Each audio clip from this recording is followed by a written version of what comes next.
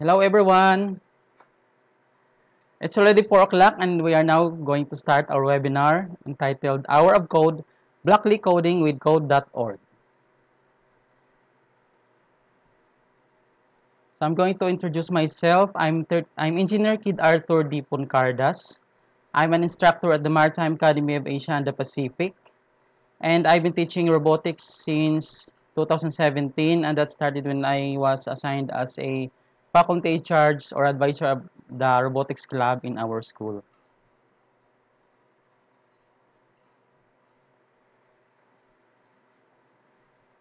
So before we start, I will greatly appreciate if you will subscribe to our channel or YouTube channel, Kiros Vlogs, if you haven't subscribed yet. Aside from conducting webinars, I will also post tutorial videos about robotics and coding in the future. So what are you waiting for? Click subscribe now.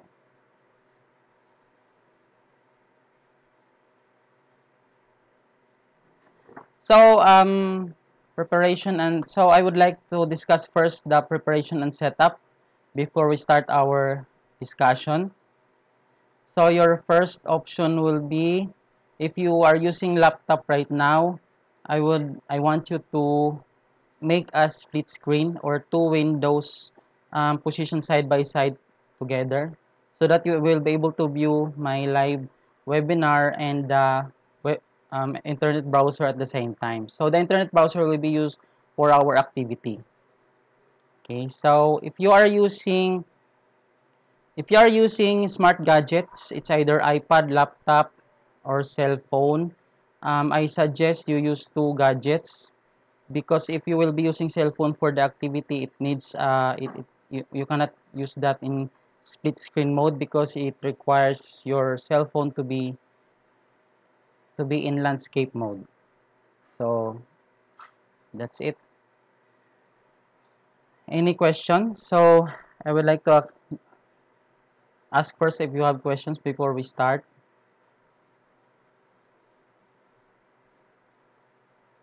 Yes, thank you for those who have subscribed already. Okay.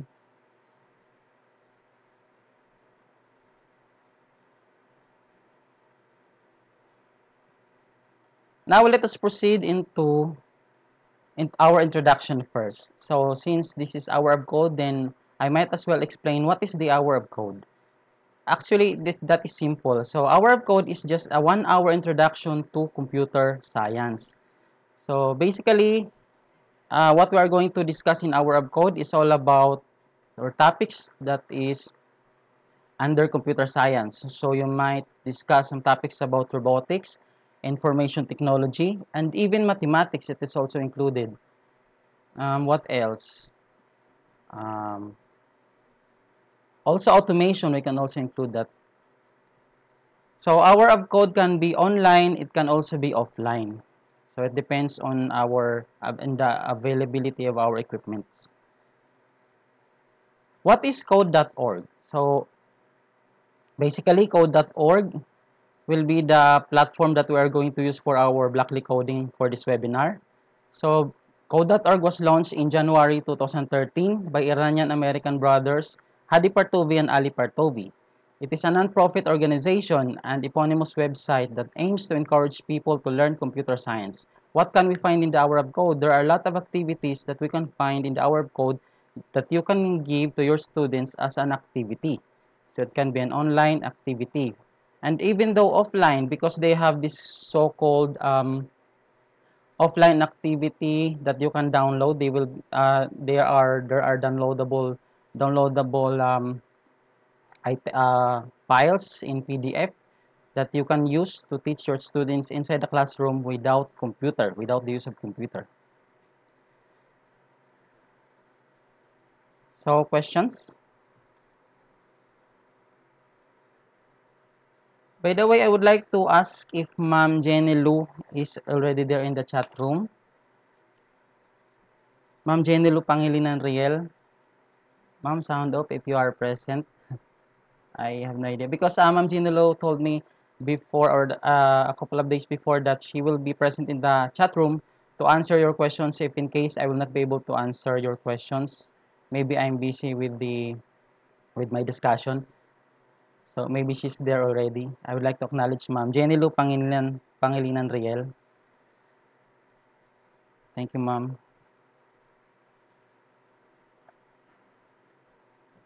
Ma'am Jenny Lou, please just sound up in the chat room if you are there. If not, maybe later she will be there. Okay, now let's move on. Yes, Ma'am Jenny Lou is there already. Present. Thank you, Ma'am. Welcome. So, also welcome to everyone who joined this webinar. I really didn't expect to have these numbers of viewers because I was only expecting around 20. But thanks to Ma'am Jenny Lou because she invited most of our participants. She invited most of you. So this will be our learning outcomes for this webinar.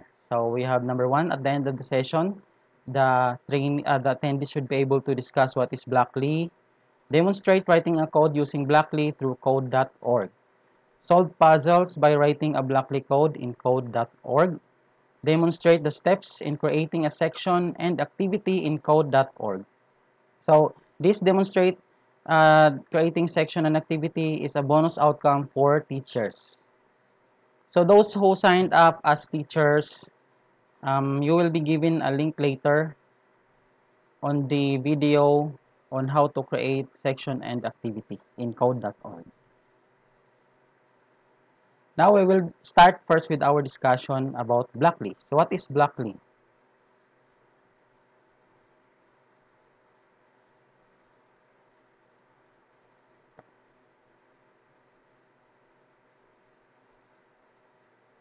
So Blockly is a visual coding language that allows users to create codes by stacking blocks together. These blocks are used to create chunks of code that can later be translated into professional textual code. So as you can see in the video or in the slides, um, Blockly is just like assembling Lego parts. So you just need to drag and drop the blocks into another block so that you will be able to create a code. So instead of writing the code from zero or from nothing, this one the code is already pre-made and there is a source of the code and you just need to drag and drop. Unlike in other language like JavaScript or Python, you need to memorize the words.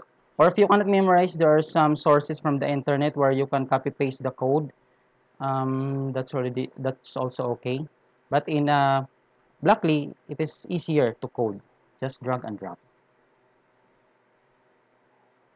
So Blockly is a client-side program that runs on the browser and can be accessed anywhere. So you can access that through Firefox, Google Chrome, Internet Explorer, Opera Mini, and etc. Invention. So let's talk about how or when was it invented. So Blockly was developed by Google and was in development since summer of 2011. The final product was introduced in May 2012 at the Maker Faire in San Mateo, California. Why was it created and how does it work? Blockly was created to teach beginners programming. Its visual code blocks link together like puzzle or Lego pieces, so it makes writing code easier. When writing code is easier, learning to code is also easier. So as mentioned, this is just like you are assembling Lego parts. So Blockly is really applicable for beginners in programming. So we are actually lessening the task of the students because if you are going to teach them immediately into Python or JavaScript, they have they are doing two things at the same time. They need to memorize or to understand the exact words to use for coding, and they also need to analyze what codes they need to put or to encode to for that so that the system will operate. But in this manner, in the Blockly, you do that the students do not need to memorize or to find some sources for the exact words of the code. The code is already there, preset, and they only need to drag and drop. So they will focus on analyzing and not memorizing the words. So that's the advantage of Blockly. Let's move on. So why Blockly?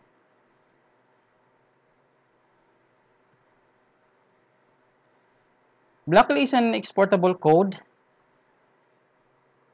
So the Blockly codes can be translated into JavaScript, Python, PHP, Lua, and Dart. So you might be thinking, I want to teach my student Python or JavaScript, and then why I'm going to use Blockly?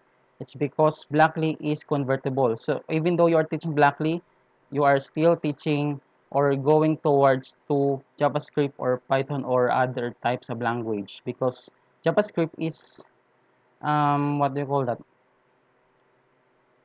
Because JavaScript is, exportable. Yeah, that's it. Now let's move on. So I will check first the chat room if you have questions. Okay. So Blockly is international. It is offered in over 40 plus languages. Yes. Let's move on. Blockly is an open source. Sorry for that. Blockly is an open source. This means that anyone can pull up the code and manipulate, inspect, modify, or enhance it. So before we proceed to our next topic, I would like to open the table for questions. If you have some questions, you might write down into the chat room right now. Yes, so I'd like to answer it. So some of you are getting good afternoon. Yes, good afternoon, everyone.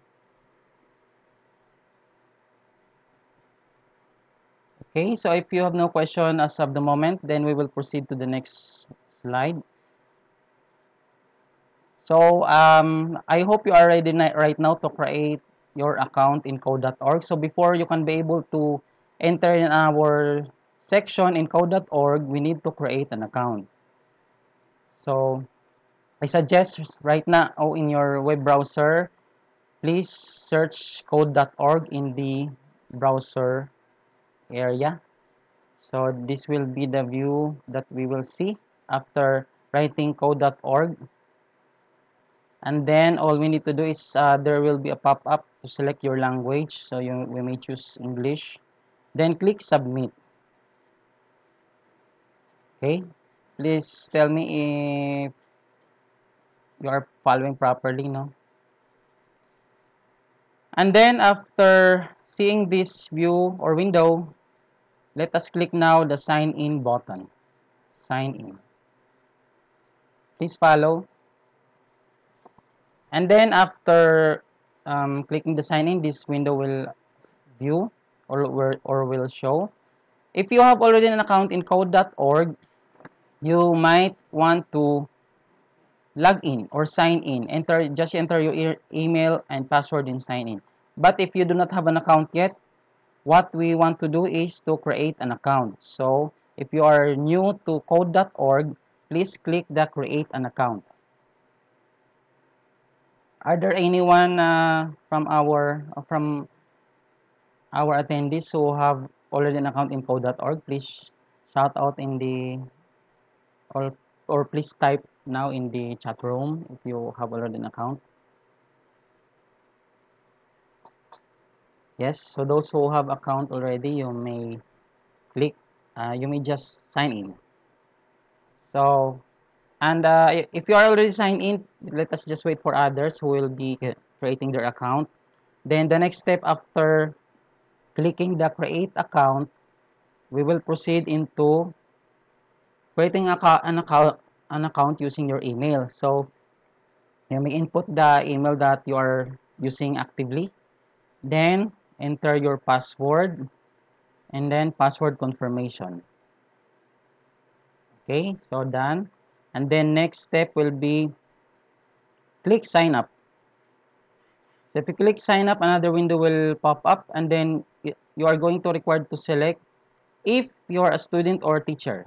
For this webinar, if you are teachers, I suggest you click the teacher account because later, if you will be creating a section and activity, student account has no capability of creating a section and activity.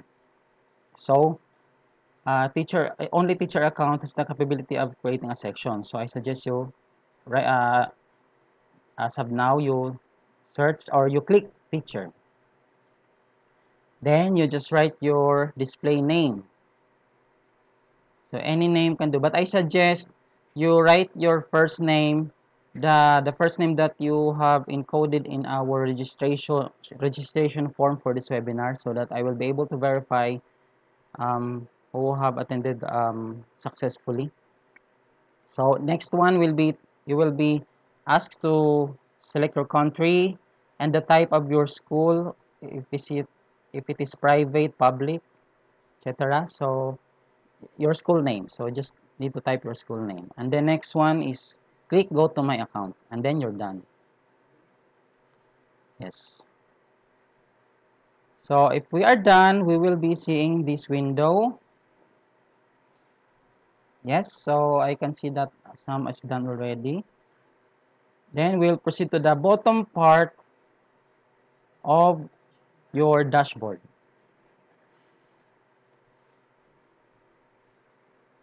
Yes. So there are some who are typing in the chat room done. Yes. So thank you if you are done. Congratulations. And then you will see this window here that says join a section.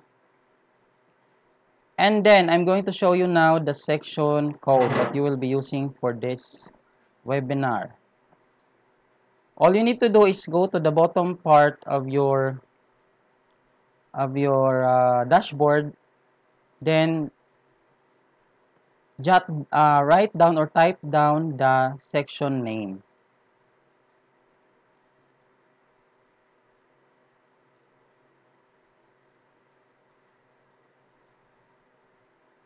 So this is the section name, section code, sorry. Okay, are you done?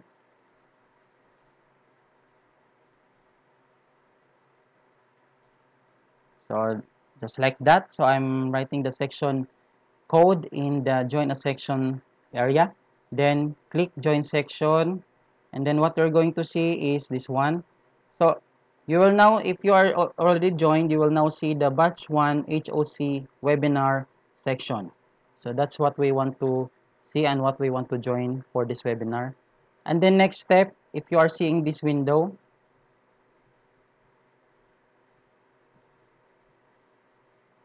yes, Ma'am Jenny Lou has comment in the chat room. Teacher Zai, if you teach in the US, your account will not work po. So the safe per on is to use personal or school email ad. Yes, for information everybody, Ma'am Jenny Lou says that if you're in the US, we suggest you use personal or school email ad, because your account might not work. Okay, understood. So we will now proceed. So after seeing this window now, all we need to do is to start the activity. We will click the number 1. If you are ready, then we might start our activity.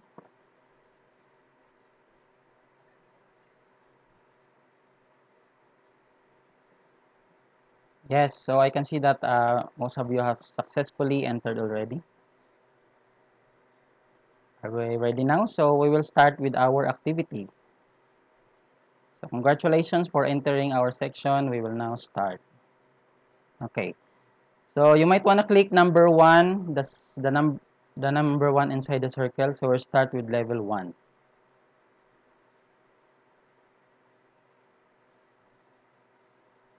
I'm also going to verify if you have already entered. Yes, so there are already a lot. Please tell me in the chat room if you are having problem joining the section, because I'm not sure if you will, if that your numbers can be accumulated in the code.org, but I think it's okay.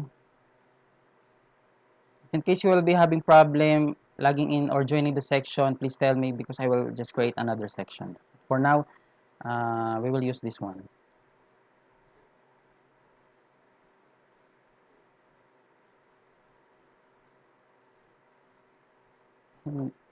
Okay, so for those who were left behind or yung hindi po nakasunod, again, the section code is shown in the in this video. So all you need to do is to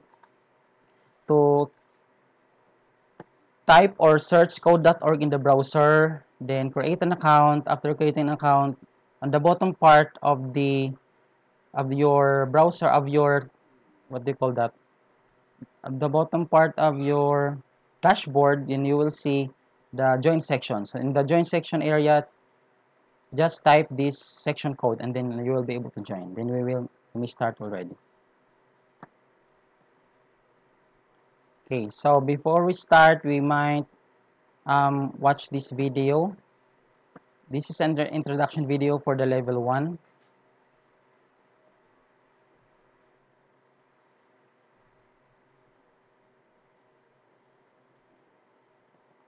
Okay, so you may also watch this video in your browser, but now I'm going to view this first before we start our first activity.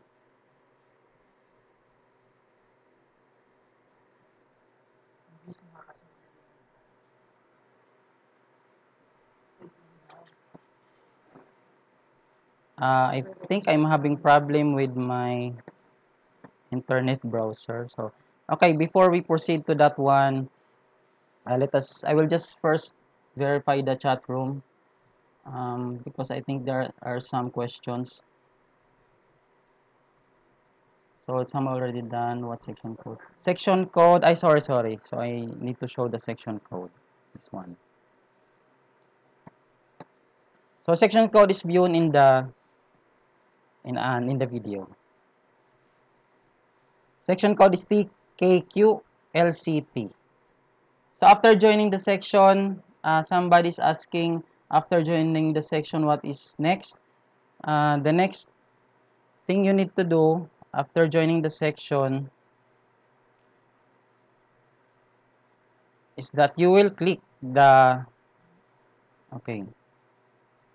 So if you can see this window here, this one. So you just need to click the classic maze, the course title. So that will be located in the section that you have just joined in this window. So as you can see, there's batch 1 HOC webinar and the course is classic maze. So you just click that classic maze and you will be able to view the classic maze front page, which is this one. And then we will click number 1 to start with the level 1. Yes. Wait, sir daw po. Wait. Okay, okay na po ba? Okay, let us wait for others who are having problem. Ma'am Amy Calatrava. Please tell me if you are done na po. Ma'am Amy.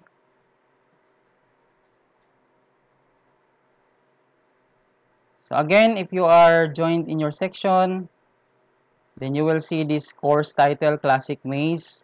And then you will be able to join the Classic Maze or you will be able to open the Classic Maze by clicking that title. Okay, let us wait for the others, guys.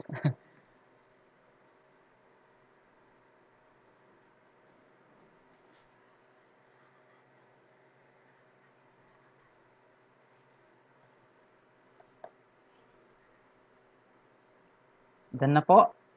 So please comment pa po kung sino pang hindi nakapasok. Comment down who are not yet able to join. Not done, Ma'am Amy, not done.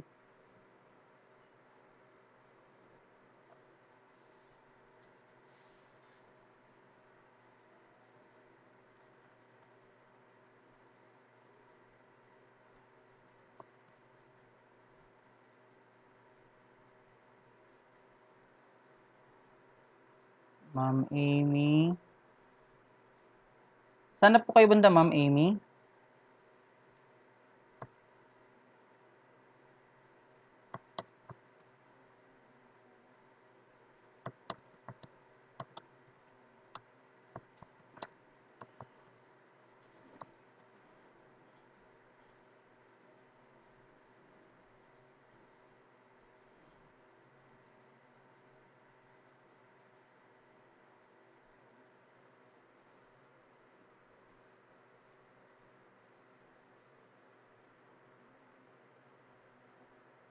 Not yet done. Okay. So, marami po pong not yet done. So, antayin lang po natin.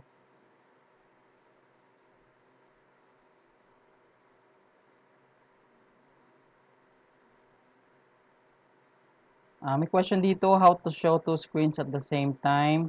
You may do that, ma'am, in, I'm not sure, hello, Sir Angelo, Sir ba to? Sir Angelo Delgado, how to show two screens at the same time. You may do that in your laptop by viewing the, just like what I did a while ago, by creating a new window. So, just open new window. So, open kayo ng isang window, then open a new window, then one window for window I'm talking about with browsers or like just like Google Chrome. So, one window for the YouTube and the other window for the browser. And then what you will do is just click the tawag dito, maximize o minimize button. May minimize nyo lang tapos position nyo side by side yung dalawa. Pwede po yun. Yung cellphone, kapag cellphone po medyo mahirap po kasing i-split screen. So, that's why I suggest a while ago, if you are using cellphone, you might want to use two gadgets. Kung cellphone po, dalawang cellphone. So, one cellphone for the viewer, the other one um, for the browser. Pero kung wala talaga kayong ibang cellphone, I think the only thing we can do is, ano na lang, tawag dito, two viewers na yung pwede siyang multitasking mode ng cellphone. Pero baka medyo mahirapan kayo kasi lilipat-lipat kayo ng window. But if we have no choice, we can do that po. So, I can see may nakakomplete na po ng puzzle. Please chat po kung sino pang hindi pa nakapasok sa classroom, sa section po. Yes, may question Len Bonoy. Saan po makikita yung join class? Nasa dashboard po lang po ako. Yes, in the dashboard po, then punta kayo sa pinakailalim ng dashboard. Punta po kayo sa pinakailalim ng dashboard. And then makikita po ninyo doon yung join section, pinakababa. Sir, ano ba yun? Sir, okay na po ba, sir?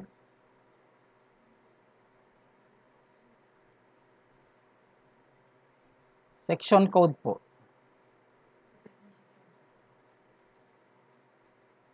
Mardel Estabilio, di pa po nakapasok.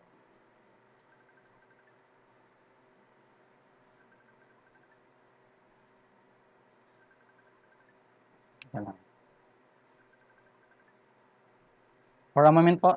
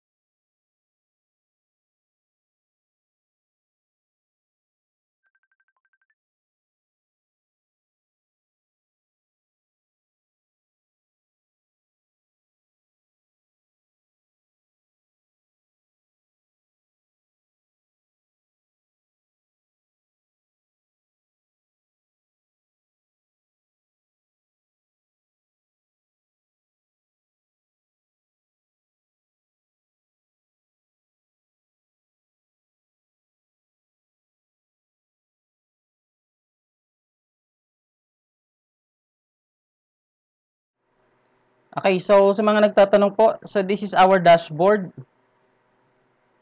So from the dashboard, all we need to do is to drag down from going to the bottom, and then you will see join a section. So ganun po 'yun. So ipapakita ko rin po sa isang dashboard.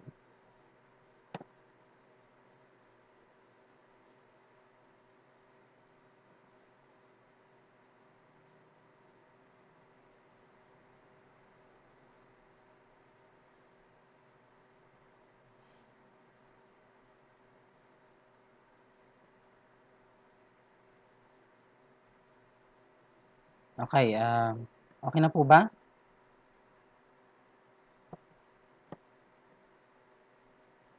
Parang ganito po siya. So, dashboard, then you just proceed to the bottom part of the dashboard, then you will see join section. So, ito po siya. Join section, and then you type now the section code. Done na po. Please message pa po kung sino pang hindi nakapasok. Section code po is in the screen. Section code is TKQLCT. TKQLCT.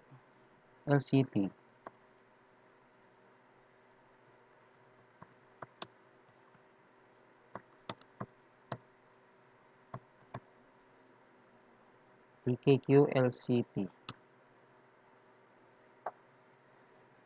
So, bottommost part of the dashboard or the lowermost part of the dashboard, then type TKQ.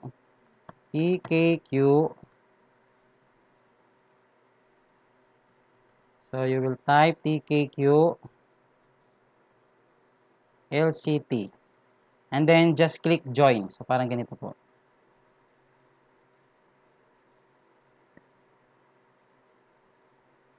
Ma'am Maricel Edroso, na naka-login na po kayo ng account.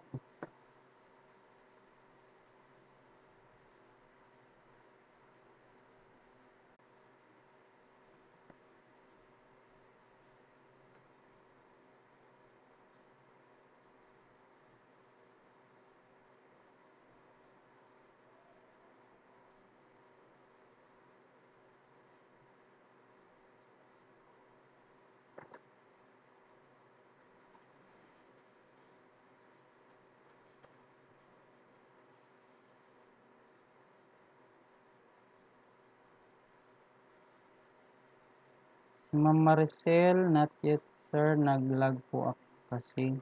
Sige po ma'am, ulitin nyo lang po ma'am, no? Kung naglalag. So, okay na po ba? Are we clear with the dashboard area? So, proceed to dashboard, lowermost part, then you will see the join a section, tapos encode section code. After entering the section code and clicking the join section, makikita nyo po itong classroom section I've joined, then you will click classic maze.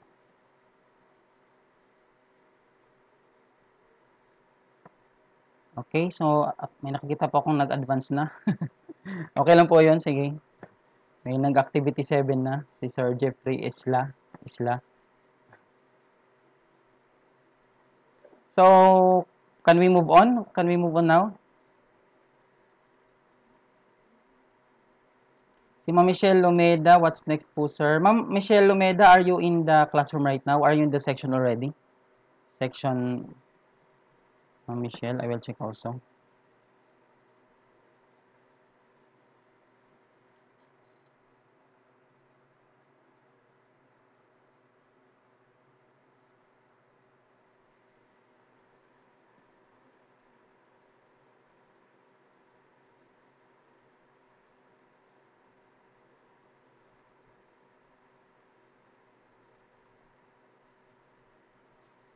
Okay na po?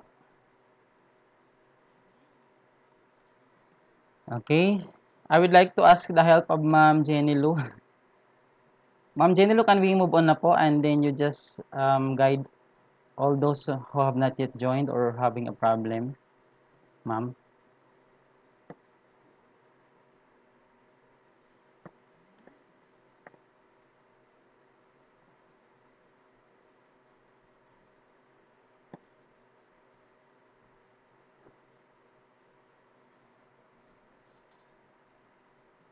Okay po, thank you ma'am. So we will move on.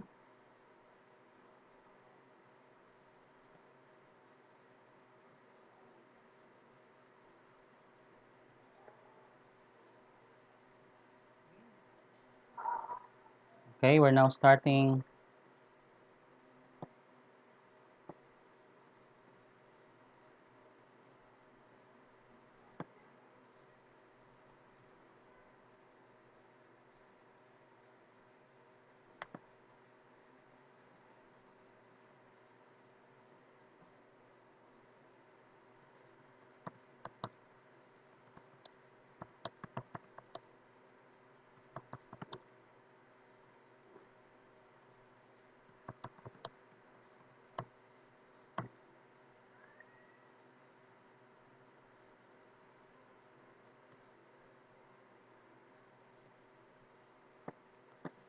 Okay, so we'll start with level 1. Okay, so this is blacklist. So as I mentioned a while ago, on this left side are the provided blocks that we can use. So for each level, there are different blocks that will be given. So it also depends on the provider of the blocklist. So in this activity, while we are moving forward to the higher level, the blocks will be added later. So for now, we will up to the basic first. So the move forward means, let us first discuss the win run. So win run is just actually the start code.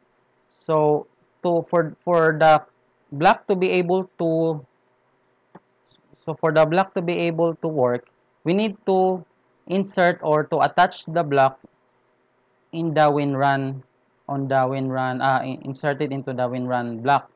So for example, I will take this out. So as you can see, the color has become light. That means it will not work because it is not connected to the win run block.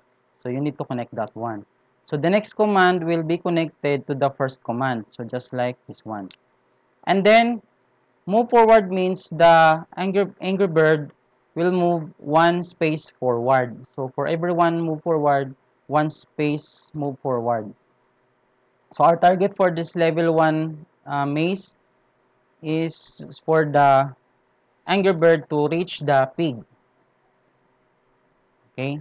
So that means, first thing is we need to verify first where the Angry Bird is facing currently. So the Angry Bird is facing towards the pig already. So that means all we need to do is to just put move forward command. So how many move forward? 1, 2. So that means 2 steps we need to move forward. So this is the solution for number 1. Okay? So understood?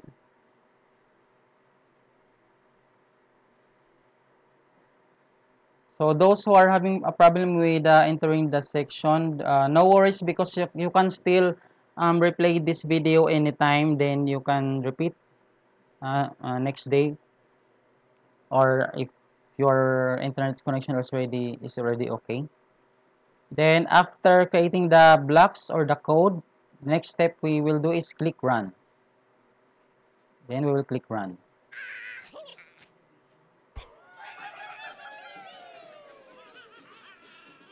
Okay, so that means we did it correctly. So the Angry Bird was able to reach the pig. Just press continue and then we'll proceed to the next level.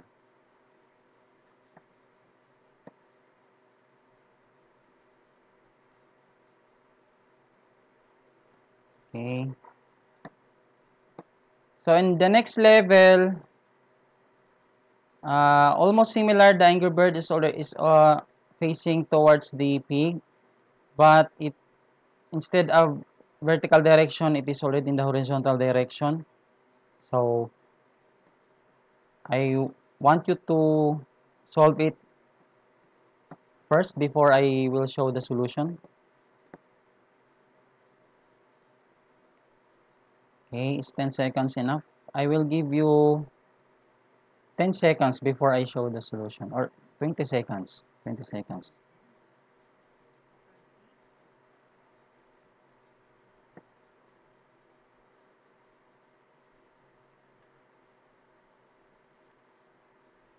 Sorry.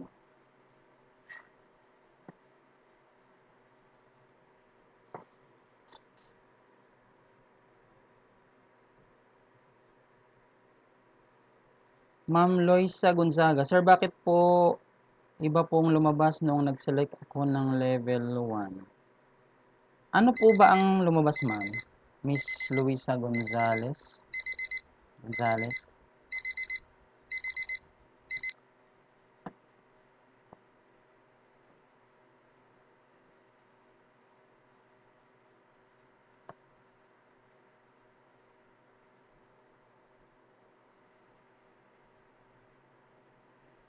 Miss Luisa, paki-check na lang po ma'am ng section code or section na nila ninyo. It should be classic maze po. Or baka po iba yung napindot ninyong number. Please check na lang din po. Okay, so we will move on. Okay, so time's up. So we will now show the solution. So we just, in this problem, we just need to add another blocks. So just again count the number of steps for the Angry Bird to reach the pig. 1, 2, 3. So we need to add up 3, move forward, and then click run.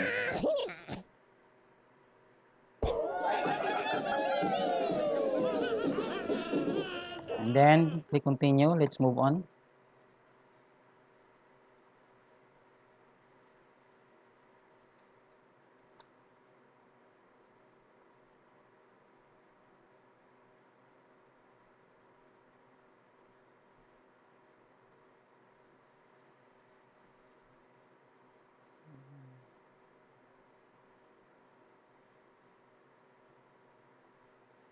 Okay, so let's try this one. So I will give you 30 seconds before I reveal the solution.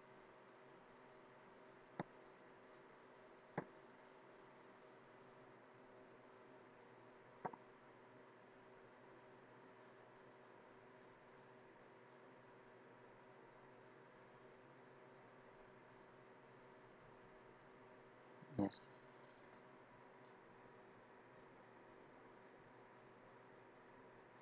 Yes po, naka-face yung bird. So in this problem, so kanina po kasi naka-face yung bird sa pig. So this time, may angle na tayo. So we will now use the turn left or turn right command. So again, so we'll just count how many blocks from the bird to the pig. So 1, 2, 2 blocks forward. After having 2 blocks forward, what do you think is the next command? So the bird needs to face the pig. So you will give turn right. Tama ba? Turn right. After turn right, another move forward, 1 step going to the pig. So ganun po. So move forward, and then turn right, and then move forward. So again, reminders, as long as all your blocks are connected together, then you are writing the correct code, and then those codes will work. Because if one of the code is not connected properly, it will have a light color, and then it will not work. Only those blocks that are connected together will work. So this time we will click run.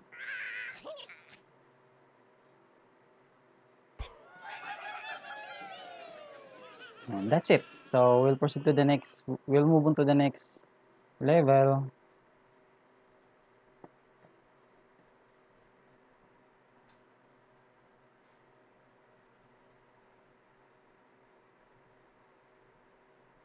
Gen Tom, disconnected po ako. May ulan dito not stable. Yun lang sir, I'm sorry for that. Yes, if that's the case sir, you can just the replay for this webinar will be sent to your email. So just wait for it, and then you can just do the replay if you are having problem with your connection right now.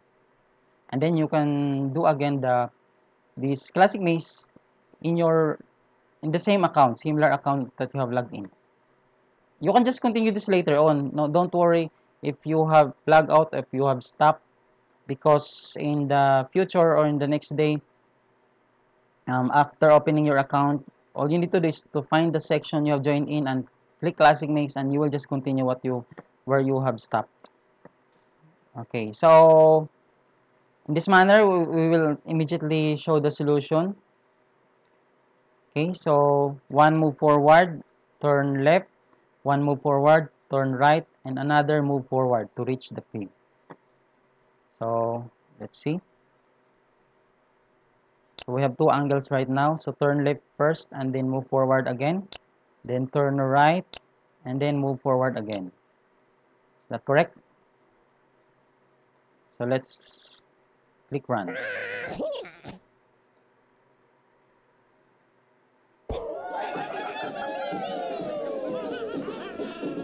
Okay, so these lower levels are very easy. So we'll move on. Just tell me if you are having problem. Question, Angelo Delgado, how to move 2 blocks? Okay. I'm not sure what you mean, sir. Maybe you mean moving two blocks that is connected together. Is that what you mean, Sir Angelo Delgado?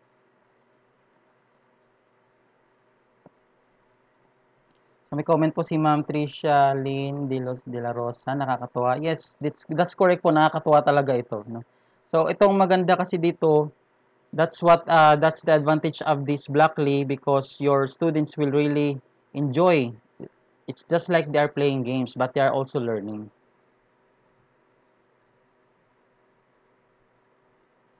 So I just want to answer the question of Sir Delgado. Are you still there, sir? Still at level 1. Sir Delgado still at level 1. Habol na lang po kayo, sir. Okay. My question po kasi, Sir Delgado, how to move two blocks at the same time. You can be able to move two blocks at the same time if you are moving the blocks ahead or kumbaga yung first block, kunyari ito, two blocks. So, pag minove natin yung first block before that block, magagalaw din siya. So, something like that.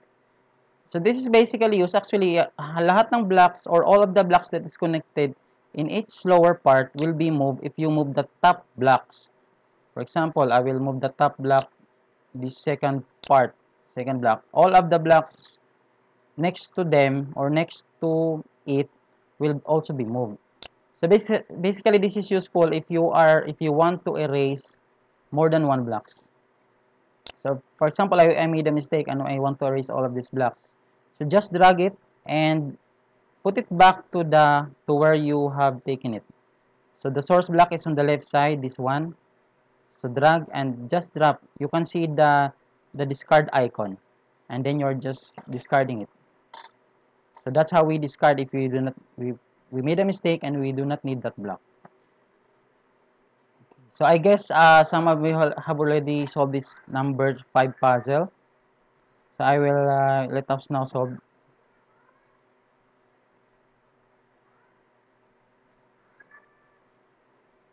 So for this level 5 puzzle, as you can see, the Angry Bird is facing an obstacle. And then the pig is on the other side. So what we need to do first, or to the first command that we will give, is to make it turn right. Turn right so that it will be facing on the vacant space. Turn right, then move forward. So next step is, of course, you need to make the Angry Bird facing the vacant space again to going towards the pig. Turn left, and then move forward again. So count how many steps forward going to the pig. 1, 2, 3. So move forward 3 times. 1. So we have 1, 2, 3. Move forward. That is 1, 2, 3. Forward. After reaching this space, the next step will be turn left again, so that it will be facing the pig. Then another move forward to reach the pig. So I hope you are able to follow. Then click run.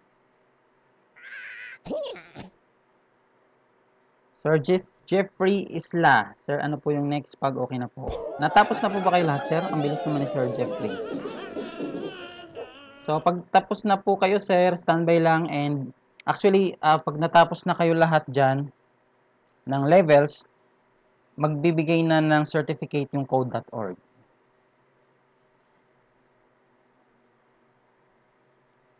Meron pong iba hindi pa nakakapag-start. Please habol na lang po kayo, or if you're having difficulty, replay na lang and then ano. Pwede pa naman po kayo humabol habang nagdi-discuss ako ngayon sa ating webinar. So, I will just skip this video, no? So, you can just watch this on your browser in code.org. So, we'll move on to the next level.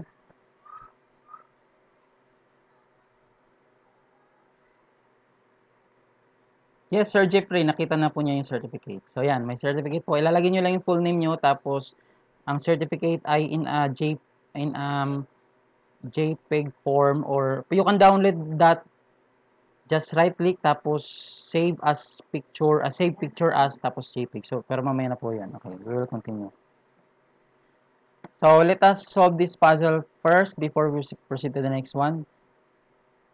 So in this puzzle, straight lang po siya. So we just need to count the number of steps. 1, 2, 3, 4, 5. So we need to 2 blocks. 5 moves forward siya. 1, 2, 3, 4, 5. 5 moves forward, pero 2 blocks lang ang dapat natin gamitin. Okay, so how are we going to do that? So again, I'm going to repeat. To reach the pig, we are only allowed to use 2 blocks, but there are 5 steps. So anyone?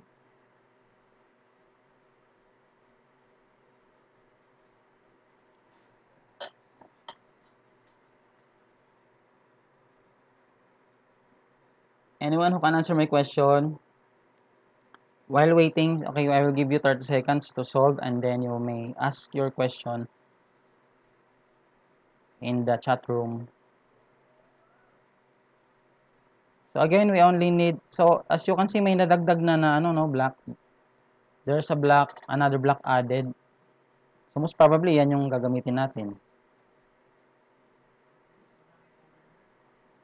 Yan, so Christopher Claron, repeat 5 times. You are correct, sir. So we need to repeat. We need to use the repeat block. This is called repeat block. May nakasagot na sa ating question. Okay, so we have this repeat block. This is also called loop block or repeat block. And then there's a number. So you can change the number actually kung how many times the command will be repeated. So this time, we will count again. 1, 2, 3, 4, 5. So we need 5 move forward. So what we will do is use the repeat block and change it to number 5 so that it will move 5 times forward. Okay. So click run.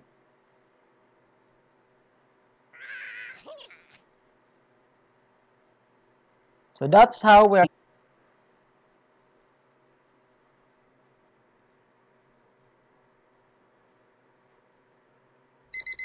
Okay, so it's time. So the solution for this one is, of course, the first block that we will give to the Angry Bird is to face the pig. So what command it is? It should be turn right. Turn right. After turn right, repeat 5 times, or let us count if it is really 5 times. 1, 2, 3, 4, 5. So same as before, 5 times. Okay. So I think I forgot to mention, please notice the number of workspace on the upper part, or the numbers that you can see, or the fraction that you can see on the upper part of this workspace. We have, it says 4 over 4 blocks. So that means the denominator indicates that that is the number, maximum number of blocks that we can use for this puzzle. So if you reach the maximum, but you still um, but you still uh, but you're still able to solve the puzzle, the color of this circle will still be green, but it will be light green. So that means you need improvement. We need to follow the instruction to use only additional 3 blocks. The fourth blocks is actually the win run block that is included in the number. So we actually only use 3 blocks from the supply, no. So make sure you follow this maximum number so that your color will be solid green. I can see someone who are having light green color. That means you have solved the puzzle but you have excess blocks. So you might want to go back. You can go back, no, after, even though you are done already, you can go back to that number. Just click the number with the light green and you can solve again. Or you can debug what you need to do so that it will become solid green. Okay, so let's try to run it. So that's it. We're done with level 7. Let's proceed to level 8.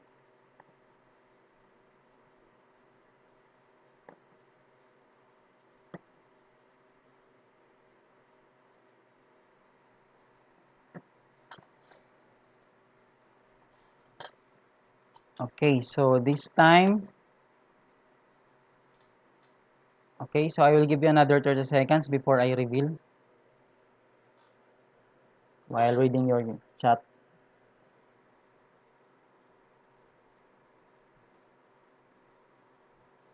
Ma'am Joanne Balawag, paano po pumasok?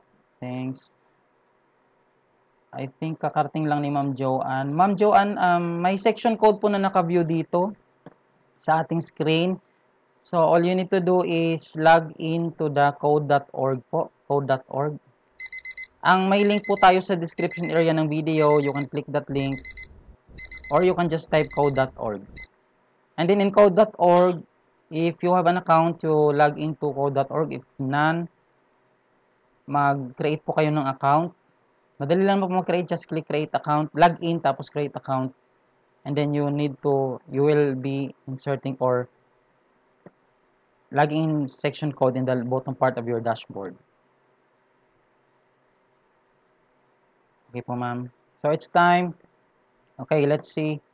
So, let us count again how many steps forward to reach the end of this first line. 1, 2, 3, 4. So, again, we will use repeat blocks, but this time we will change it to 4 times only because 1, 2, 3, 4. The Angry Birds on the first action, it only needs to move forward before turning to the left. So, turn left will be inserted or attached on the bottom part of the repeat block so that it will turn left after the repeat. So, what will happen is the action will only be repeated if it is inside the repeat blocks. So, only the action inside the repeat block will be repeated. After repeating a number of times as indicated, it will stop and will move or will go to the next action or to the next command, which is the turn left. And then, we will put another repeat block and count how many times for that so that it will reach the pig. 1, 2, 3, 4, 5. 5 times. So, we will not change the number. It will be 5 times. Then, move forward 5 times. So, that's the solution. So, let us run.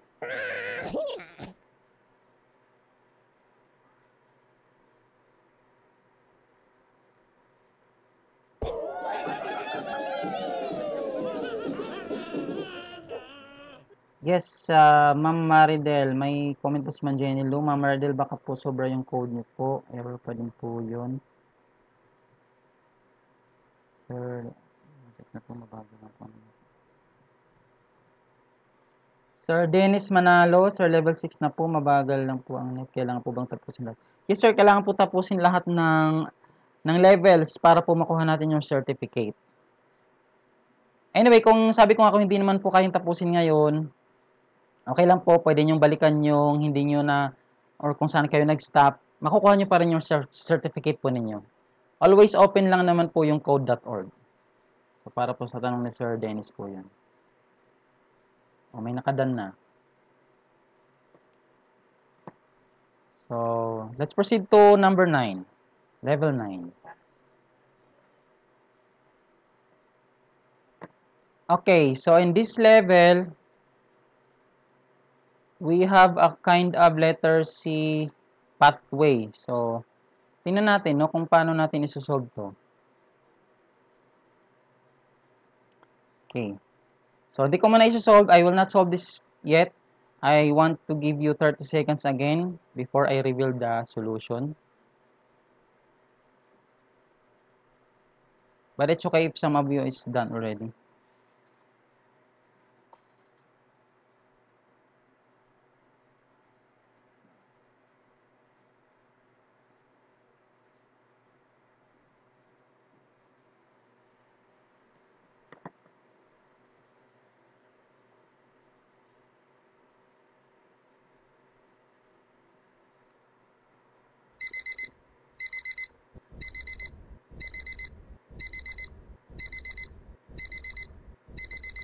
Yes, Sir Dennis J. Gombok is correct. May makukuha po tayo doon na certificate with customized name. So, after you did all the levels po.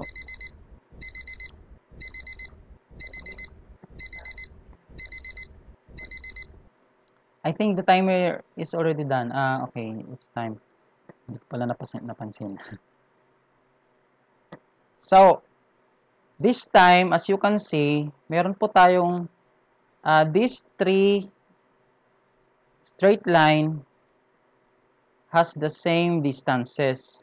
So, 1, 2, going to the going forward from the position of the Angry Bird, then he needs to turn right or rotate right para so that it will be facing the other pathway, and then another one, 2, and then another turn right, then another one, 2. Okay, so in this manner, what we can do is to insert more than one blocks inside the repeat blocks. So, nagets nyo po ba ako? So, just like what I will do right now, move forward, and then another move forward. So, kasi dalawang move forward yon. And then, I will insert turn right or rotate turn right. Turn right pala.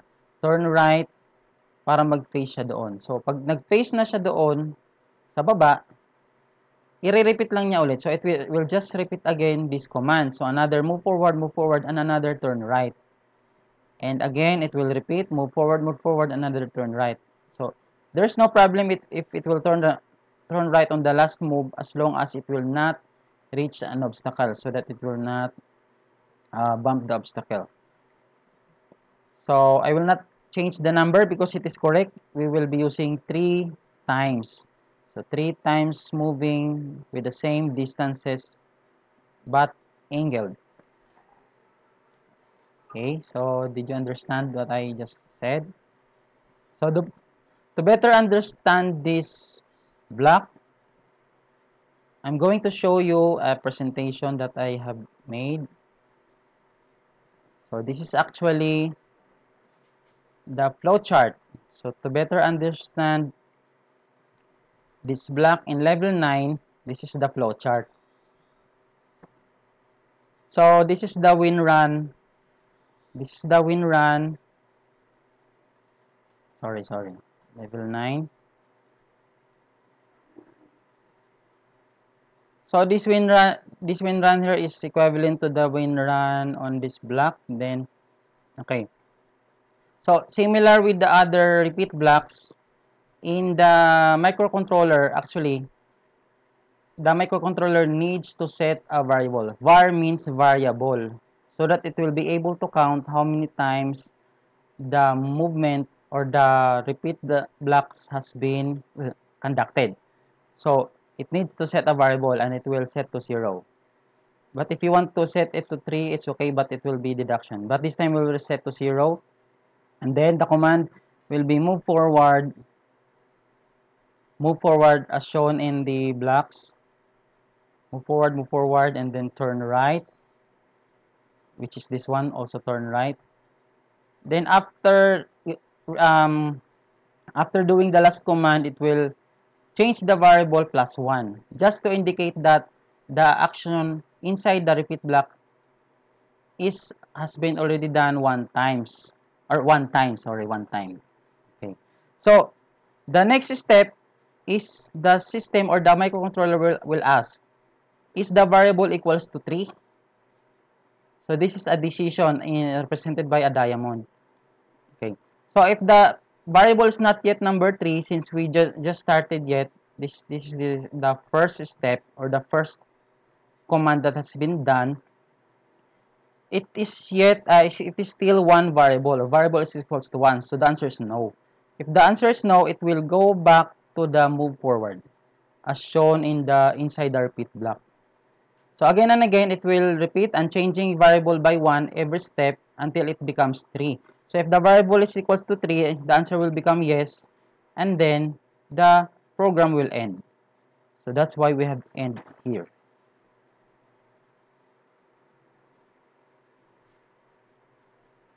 May question po tayo dito. Sir, sa tunay na program coding, meron po bang ganito lang kadali na pagbuo ng programs? Drag, then drop lang, then test. Yes, sir. The answer, this is question from Lemuel Condes. The answer is yes. Meron po tayong mga robotics na ang programming ay Blockly lang po, Sir Lemuel. So, to mention, gumagamit po ako ng Ozobot Evo. So, Ozobot Evo is Blockly. You can search that from the internet.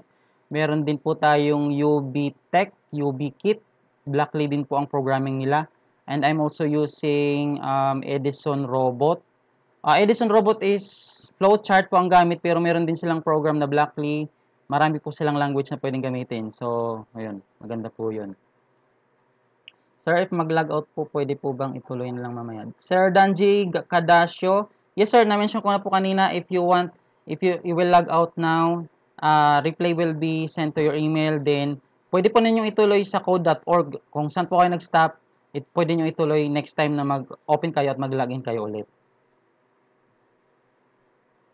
Flowcharting. Turo, Sir Antik. Turo din po kayo ng flowcharting and pseudocoding. Yes, sir. Pwede din naman po. Sige po ha. Tignan natin. Important to flowcharting. Yes. That's important din po. So, may comment dito sa Sir PJ Antiki. No, important to flowcharting and pseudocoding kasi foundation siya ng programming. That's correct, sir. I agree. So, ginagawa ko rin po ito sa aking students. Ang equivalent flowchart ng code na ginawa namin, pinapakita ko para din makita nila kung ano yung nasa utak ng microcontroller. This is what actually we can see inside the brain of the microcontroller. This is the flowchart. So there's a decision, there's an input, output, and a process. Sir, yun po yung show code ng kabila makatulong dito. Sir, if mag-log out po, pwede po bang ituloy? Yes, sir. If ma-log out po, pwedeng maulitin. Okay na po. So, I've answered some of your questions already. Let's move on. So, this is the flow chart for our level 9. And then, let's move on to the next level.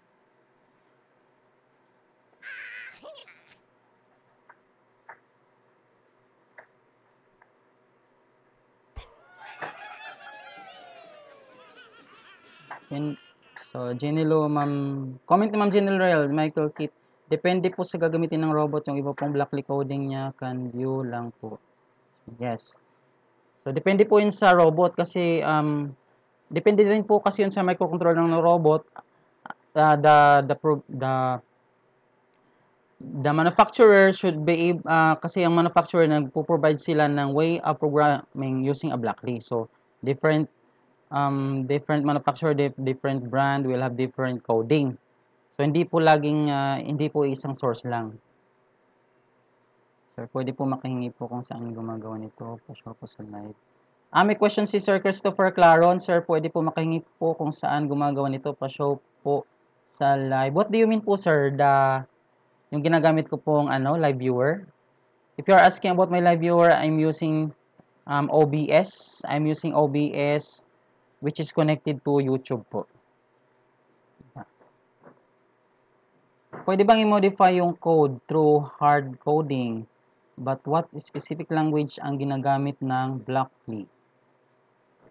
Actually, ang Blackly has no specific language. It can be converted into, as mentioned a while ago, nag-mention po ako during introduction, ang Blackly can be converted into any language.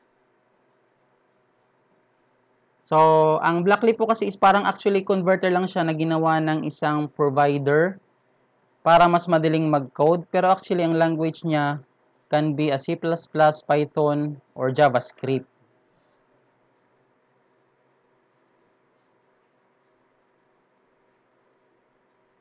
May question si Jeffrey Isla, how about doing, sir, our own apps po, magagamit din po ba ito? Own apps po ba, sir, na Blackly din? It depends po, sir Jeffrey Isla. Own apps. Kung apps online lang po siya, pwede po. Actually, meron po tayong activity dito sa code.org na pwede kang gumawa ng apps, pero ano lang yun, mga gaming apps like that, like Flappy Bird. I think si Ma'am Jenelo po ay nagtuturo din ng Flappy Bird coding through code.org. Okay, let's proceed na po. Sige, marami na akong nasagot na question. Sige, I think we can answer this immediately because natagalan din tayo kanina, no? So, baka yung iba tapos na rin dito. Okay, so this time, Okay, so in this problem, in this level, kung nakikita ninyo, if you can see, the number was removed already and it was replaced with a symbol of a pig. So this means the repeat block was inserted with a so-called conditional, or others called it logic. Okay, so this is called logic repeat blocks or logic loop. So instead of putting up number, we will use logic. So parang ite-test niya palagi. So just like it will always test if the pig is already there, is already reached by the angry bird. So all we need to do is just put the move forward command inside this repeat logic. Ang logic natin is it will test if there is a pig or none. If there is a pig, what will happen is it will stop because the word is until. Repeat until reaching the pig. That's what how you read the code. Repeat until reaching the pig. So the move forward will be repeated again and again until it reaches the pig. I will answer question before proceed. Mary Ann Salazar, ang certificate ba namin magamit na sa pag-renew ng license? Ay, may sagot po siyang general. International po yung certificate, di po ako sure. Yes po, actually, hindi rin po ako sure kung i-honor siya, international certificate po siya. Pero I think pwede po siyang gamitin sa pag-rank up sa school. Yes po, pero pagdating po sa license, hindi rin po ako sure as per Ma'am Jenelo din po. Okay, let's proceed.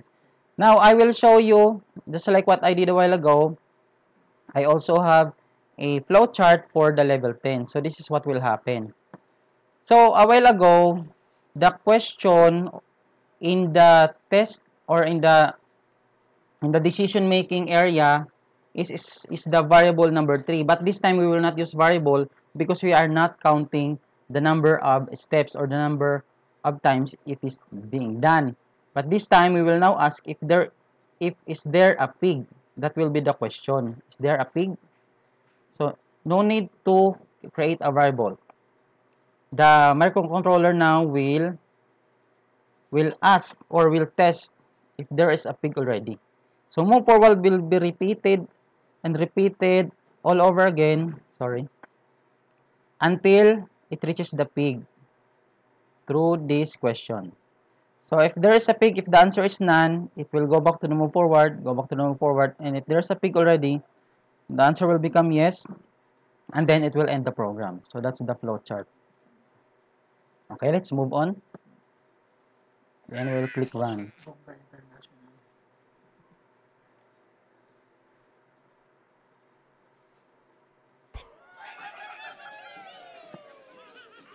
Okay, so let's move on now.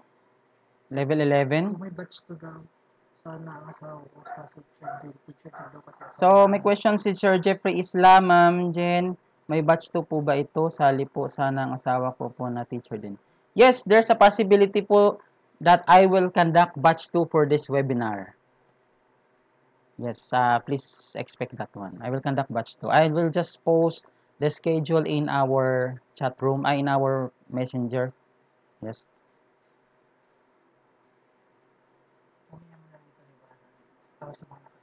Yes, yes. Okay. Now, I will solve this puzzle. So, just like before, actually, this is similar to our previous level, but this time, there's no number of steps repeated.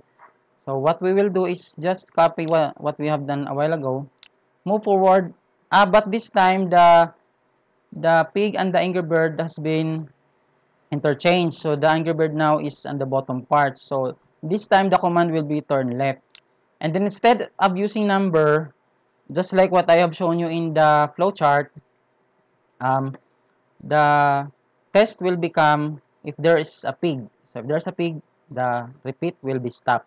So this is the solution, and then we will run.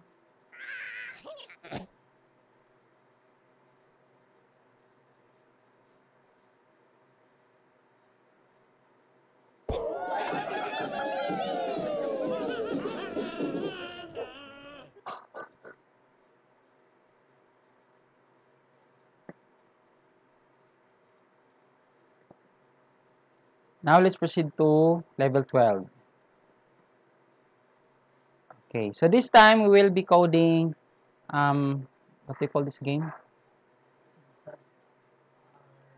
Plants versus Zombies. So we're going to code the zombie to move towards the sunflower because that is the only thing that it can eat to gain energy. So the zombie will gain energy if it is able to eat sunflower. Okay, so can I solve right now or we need to wait for the others? Okay, anyway, I will give you 30 seconds again. I will be answering questions.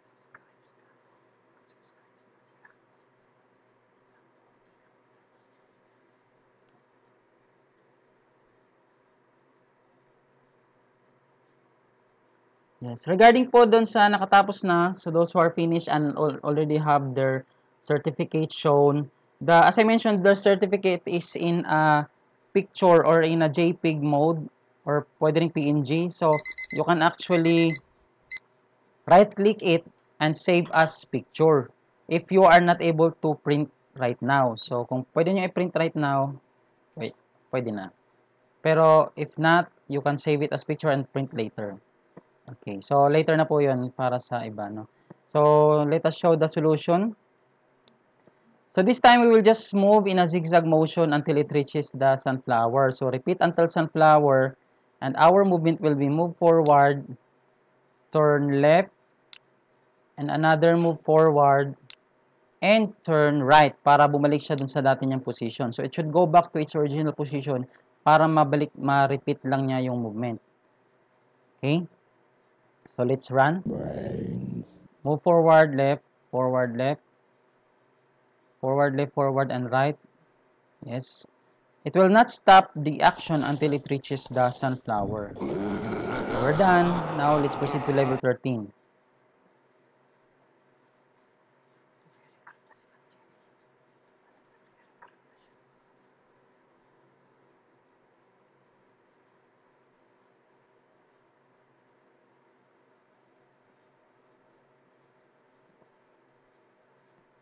Okay, so next, this one is almost similar, but this time the zombie is facing an obstacle, which is the ether plant. So we don't want the zombie to get there because it will be eaten. So let us think how you're going to give command to the zombie so that it will move away from the ether plant. Another 30 seconds.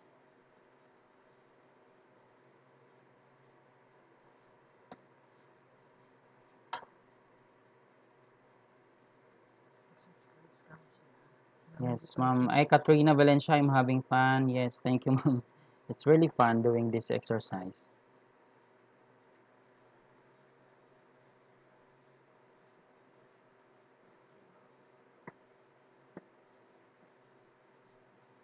So while waiting, it's already 1 second, okay. So those who have not subscribed yet, please click the subscribe button right now.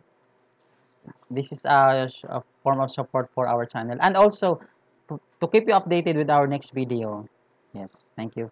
And we will solve now. So the first thing you can do is, we can actually just interchange the command. So instead of giving a forward command for the first movement, our first command now will become turn right. Turn right. Okay, so turn right so that it will go away or it will not, it will be facing away from the obstacle. And then move forward. And then what's next? Turn left. Turn left. And then move forward. So after the last command, which is move forward, so what will happen is turn right, move forward, turn left, move forward, and move forward. So it will be facing this way, right, in the last command. But it will go back to the first command, which is turn right, so there's no problem. It will repeat the loop until it reaches the sunflower. So let us run. Brains. So just like that. Forward, left, yes. Yes, we're done. So let's proceed to the next level.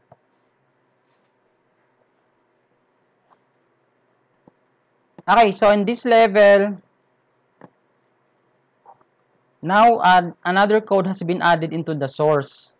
So this is what we call, so again, we have the movement code. This one is a repeat code. And the last code that has been added is what we call the logic code, or others called it conditional statement or logic. Okay. So pre-made code is already inserted. So the gray code means we are not allowed to delete this one. So all we need to do is just to add a code on what code you think is lacking for, so that the program will run, so that the zombie will reach the sunflower. Okay, so as you can see, by analyzing, we have moved forward, and the logic is asking if there is a path to the left. And basically, I cannot change this one. It is asking path to the left because the direction going to the Angry Bird, sorry, Angry Bird, that was a while ago. Because the direction going to the sunflower is actually going to the left. So that means you are asking the zombie to trace its left, if there's a pathway to the left. Okay? And then this is just as the word implies. If you are measuring or sensing the left side, then basically you want to turn to the left side. As simple as that. So just add turn left into the logic code, which is asking if there is a path to the left. And then you add turn left. And then it will just repeat until it reaches the sunflower. So what actually happens here is, this logic here is asking, right? And if the answer is no, what will happen? It will not do the action inside it. It will just skip. So to show you the flow chart, this is the flow chart for level 14. Yes, we are in level 14. So as you can see in level 14, again, we have moved forward. And this is the logic. So when run, so the first command will be move forward, this one. And then this is the logic that is asking, is there a path to the left? So if the answer is yes to the is there a path to the left question, then what will happen is it will answer yes. Then it will give command turn left. So what will happen is if the answer is there's no path to the left, there will be an error in the program. You will have an error, and then the program will stop. Or if you are controlling a robot, your robot will bump into an obstacle.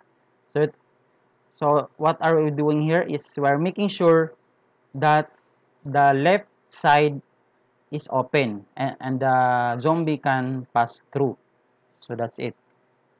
So again, if the answer is none, it will just skip the turn left. It will go directly to the next question, which is there a sunflower? So if there's no sunflower yet, the answer is none. It will go back to the first command, which is move forward, and then repeat again, the question if there's path to the left. If none, skip. If there is, turn left. And then if it reaches the sunflower, the answer will become yes, and then it will end. Okay, so just write your question if you have in the chat room. Yes, we will move on now. So click run, and then let's proceed to the next level.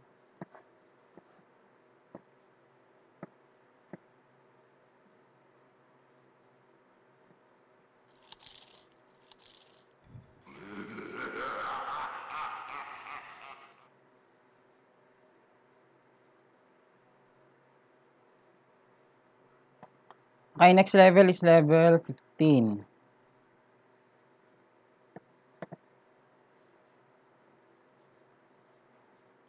So this is just like the last puzzle, but you need to remember how you use the if block and the repeat block together. So this time, there is no provided preset block, so it will be on your own. You will be on your own. Sorry. You'll be on your own to create your own blocks using the if block, which is the logic block and or the so-called conditional block. So I will give you another 30 seconds to answer before we reveal the answer.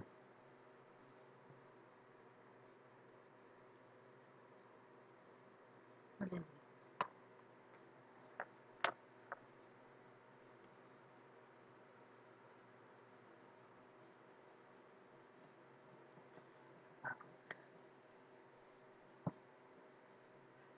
So we have 8 seconds left.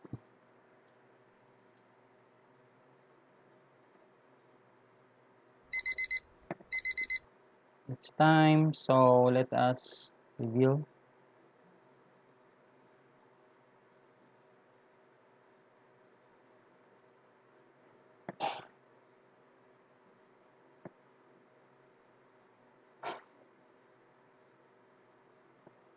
Okay.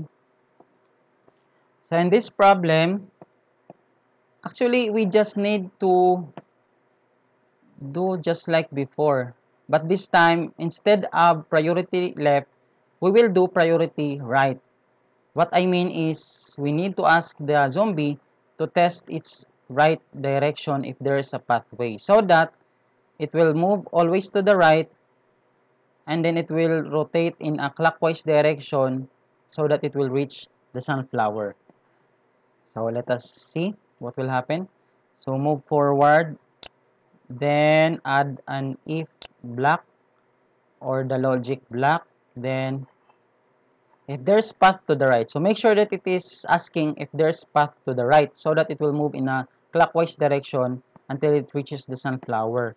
And then if there's path to the right, turn right. That's all.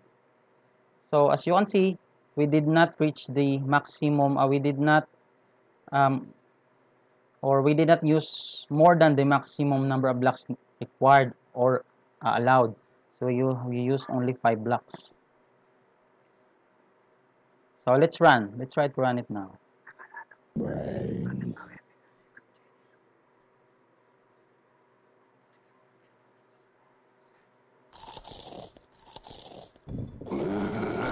Yes, so I can see that some of you have already finished. Anyway, we will just continue. So now let's proceed to level 16. We're almost done. This time we will program the okay.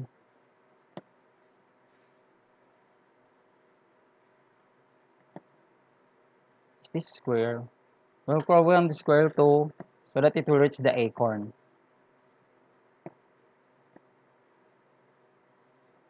For a moment guys, I'm having a problem with my internet.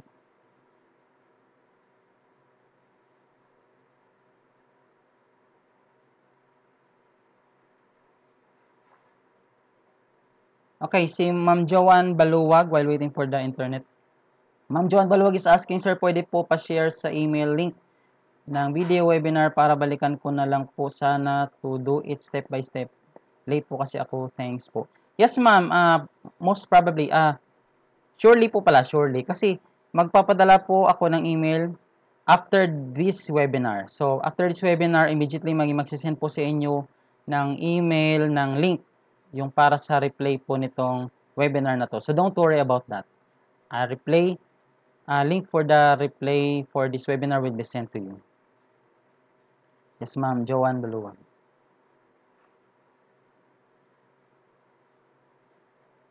Okay.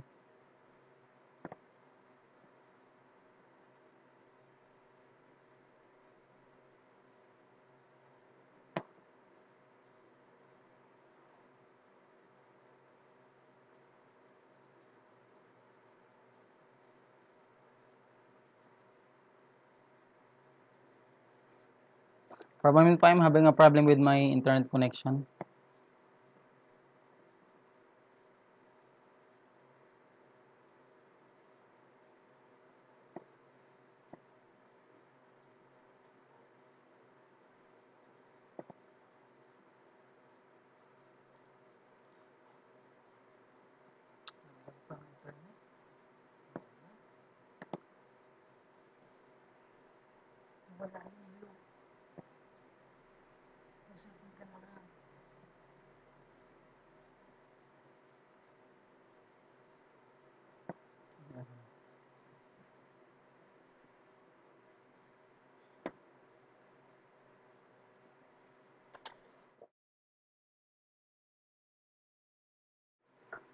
Please wait for a moment. I'm just gonna check or debug my internet connection.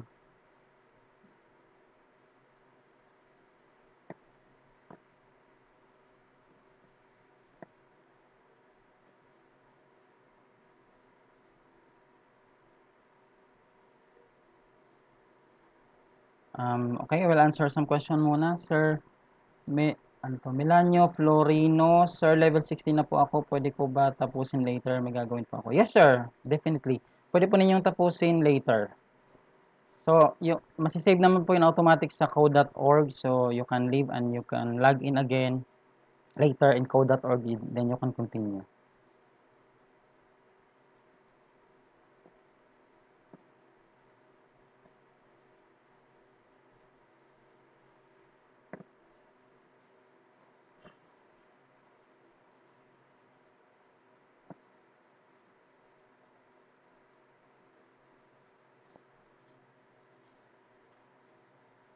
Ano ba tayo? 16.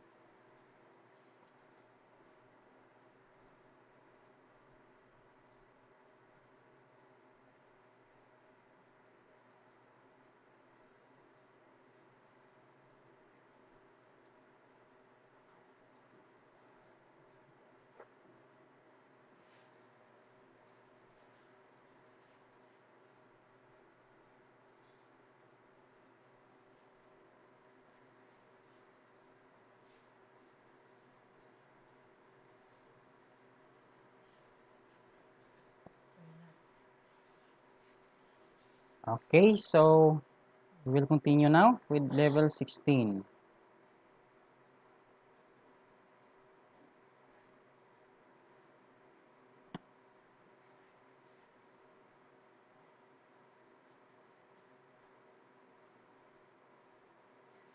Okay, so as you can see, we will continue now. I will not give time limit already anymore because we've already lagged a while ago. So let us see what can we do with this for the solution. What will be the solution for this problem?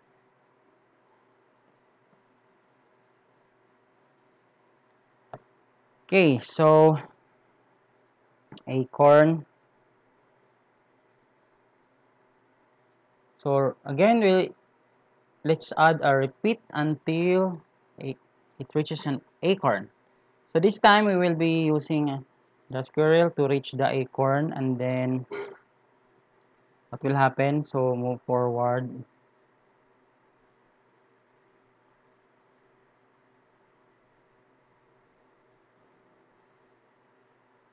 I think we can just copy just like a while ago. So but this time we will test if there's a path, if there's path to the left. If there's path to the left, then what will happen? You make the squirrel turn left.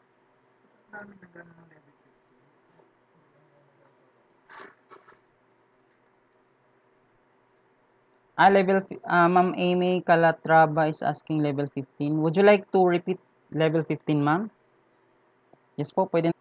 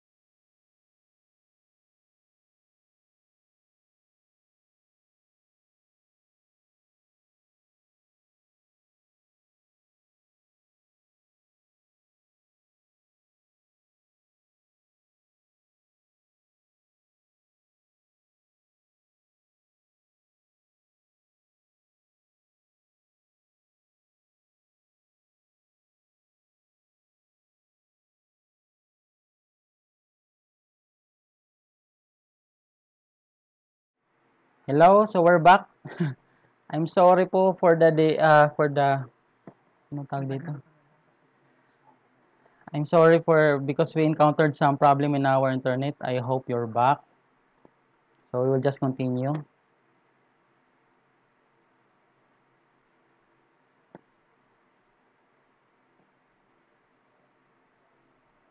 Paano yung link? Dito pa lang nanonood din.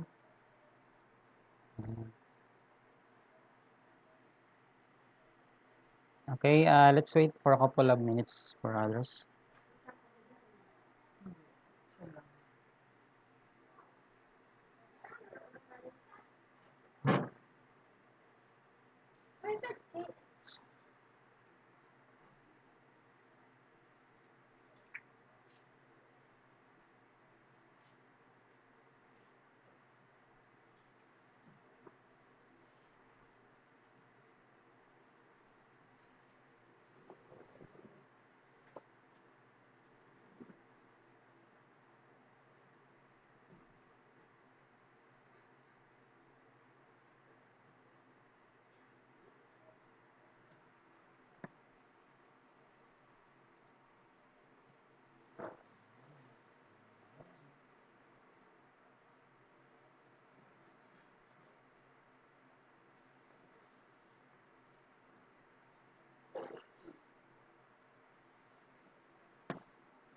Sir, bumalik ka ba? 10 hours nakalagay wait time. Activeness man dyan yun. Hmm. Paunan ka.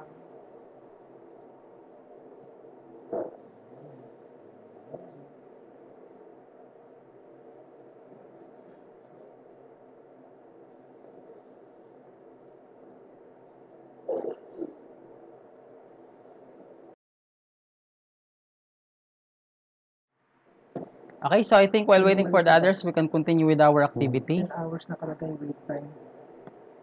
We're now at level 16. Saka wala dito. Hmm. Paunan ka.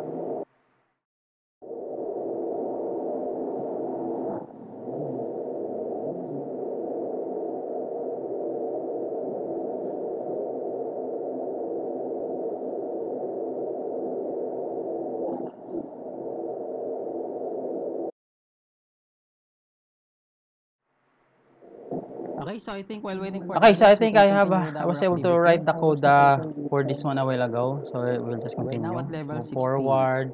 Saka wala dito. I'm really sorry for a while ago. Paunan ka. I hope others will come back for the continuation. Okay, so turn left.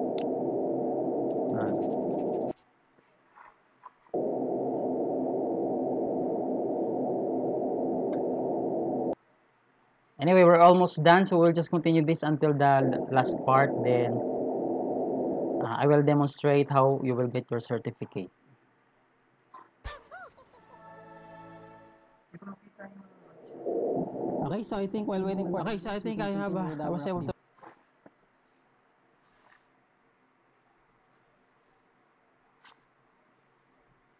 saka na lang ito yung iba bukas pa kasi 15 hours daw nakalagay.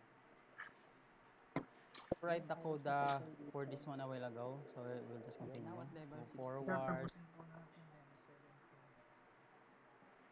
17. Yes, we'll continue. I'm really sorry for a while ago. Yes, sir, level 18 nga rin po. Yes, we're almost there. Okay, let's proceed to level 17. So, we'll just solve this directly, no waiting time. I think most of you are already done. Please just give write in the chat room if you have requests or what level you want to be shown. Okay, so this is just the opposite of the previous level.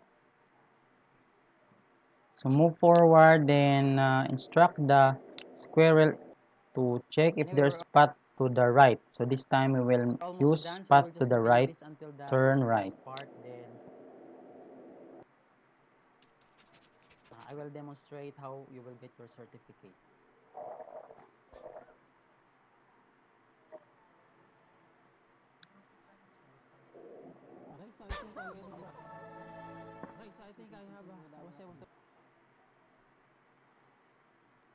Now let's proceed to level 18.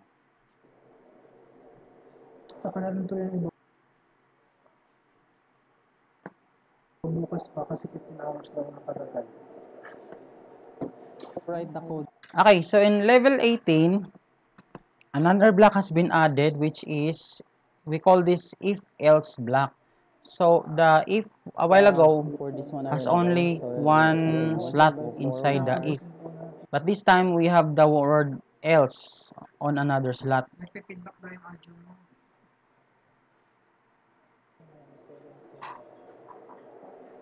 Yes, we'll continue. Are we having a problem with our audio?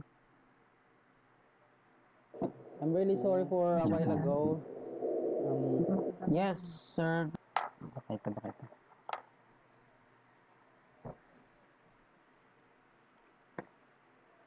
Level 18 nga rin po is, yes, we're almost there.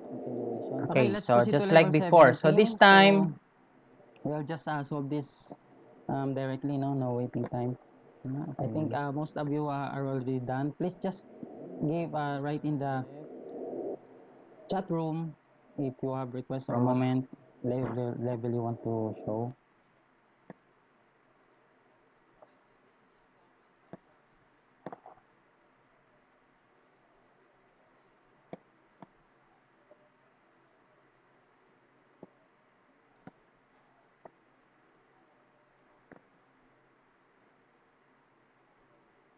Okay, let's continue. So this time, let's think of how we are going to command the squirrel to reach the acorn.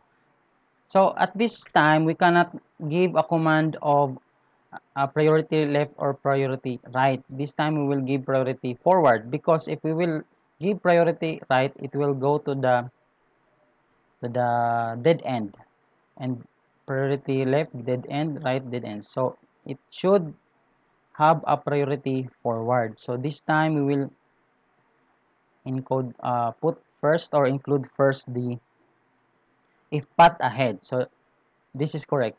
If path ahead, move forward. Okay. So to explain, this type of block is actually, there is a second option if the test is false or is not correct. So meaning the microcontroller will test if there's path ahead. If there's no path ahead, what will happen is it will do the else command, or the command that is inside the else. So what we will do now is, if there's no path ahead, what what do you want to do for the squirrel to do?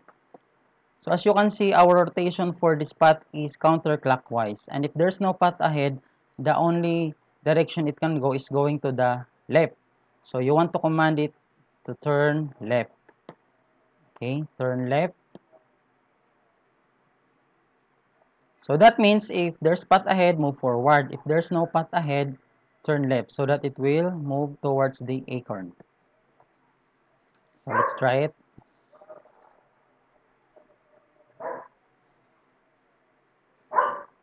So any questions?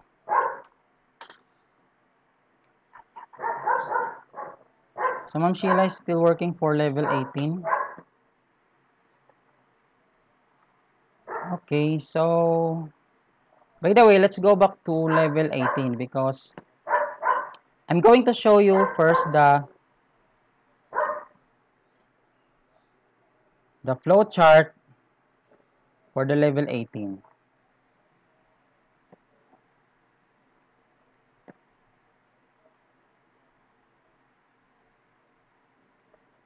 Okay.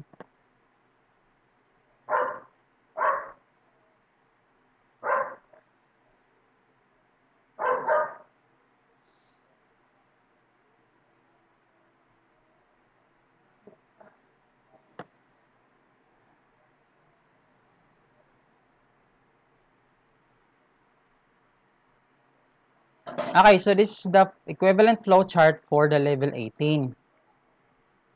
So as mentioned, this time the first command that will be given inside the loop is to test if there's path ahead. So again, this is another conditional statement. Is there a path ahead? If yes, it will give command to move forward.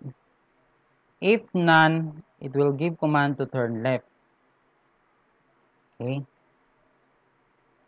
So this time there is it will not skip the move forward, but instead it will give command to turn left. That's the meaning of else. So that's what the else means. So else means this is the action that the program will or the code will do if the first test is false. Okay, so those who are working with level 18, you may copy right now. Okay, let's move to the level 20.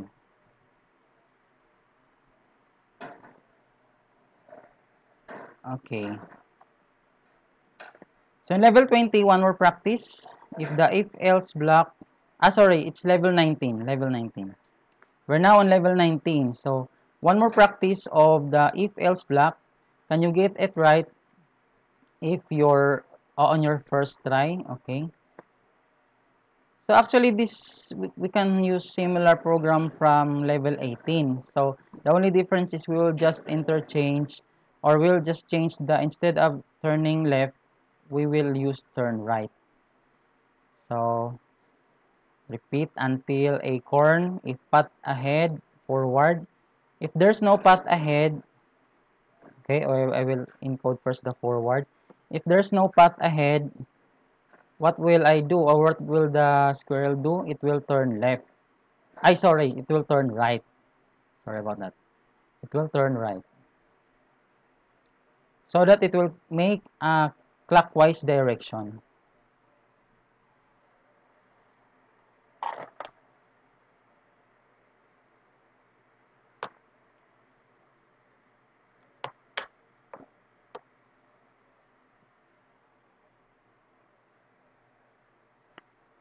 Okay, so those who are already in, please inform others that I have sent the new link to them so that they can rejoin our classroom.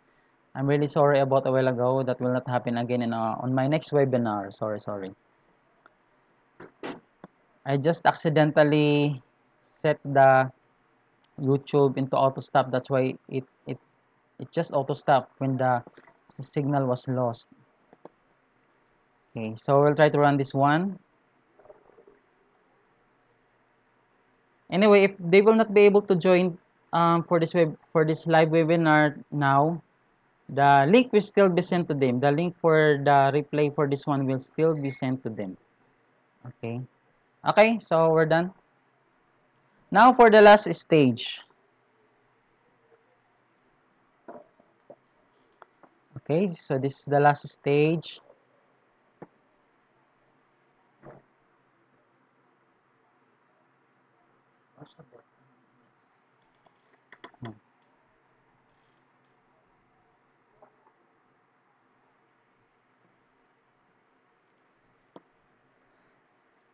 Okay, so in level 20, there's already a preset code colored gray. So all we need to do is just put the command. Are you done already with this level? Since we have a lag time a while ago. Wala ka daw move forward. Sabi ng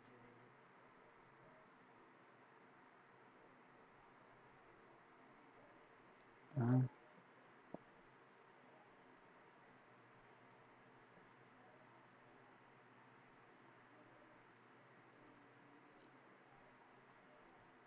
Okay, so we're going to solve now. Let's check first the chatroom.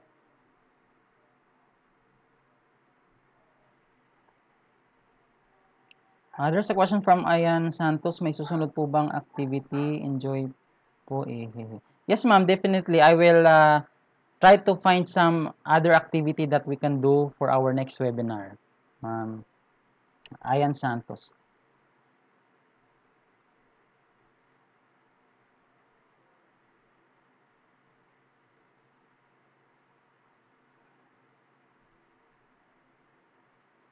Yes, so si Trishalyn De La Rosa is done already. Okay, so we're going to solve this one.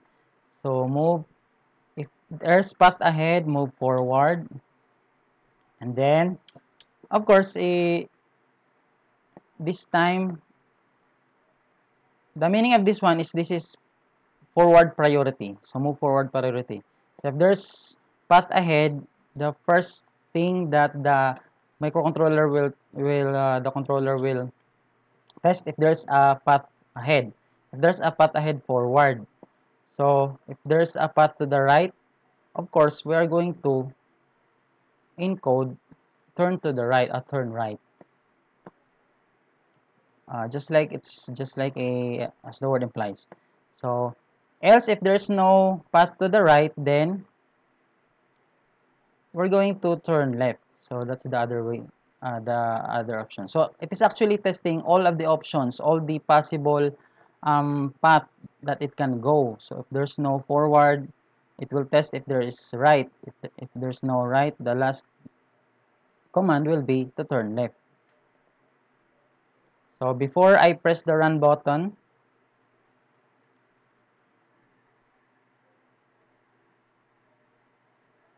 okay, so before we play the run button, I will show again the flow chart for this level 20. So in this flow chart, the first command will be to test if is there a path ahead. If the answer is yes, move forward. So if the answer is none, what will happen is test again. Is there path to the right?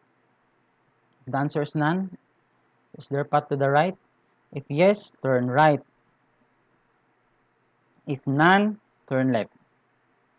Pagkasagot daw to, nakukuha pa daw siya ng certificate mo dito.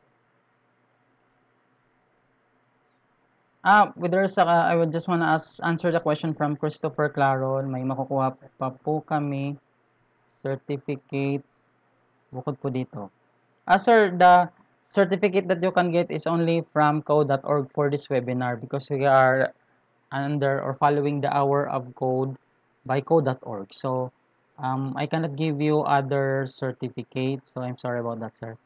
So, yun po yung mabibigyan natin ngayon. Yung code.org na galing po sa kanila. Yes, ma'am. Katrina Valencia, please update us for new webinars. Yes, ma'am.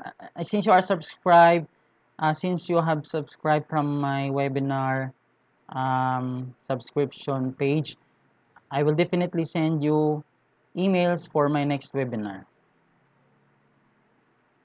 Yes. Rufric Vincent Gabato, sir, ano po kaya next nito na webinar? For now, I cannot answer that, sir, pero I will check for other activities in code.org. Pwede po yan. So, please, ano na lang po. Watch out.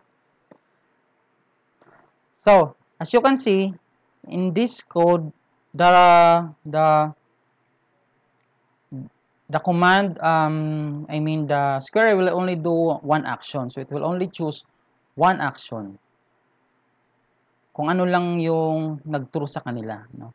So, kung false lahat, of course, kasi dalawa lang yung test natin, if the ahead is false, the path to the right is false, the last command will be, of course, the last choice, which is turn left. Okay. So, that will be for our last level. And then, after completing the level,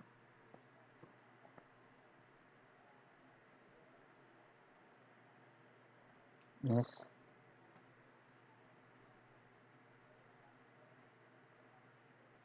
let's complete first.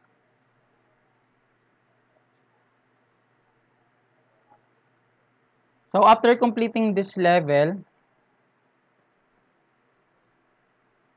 you click, after clicking finish, you will be sent to the page where you can create your certificate.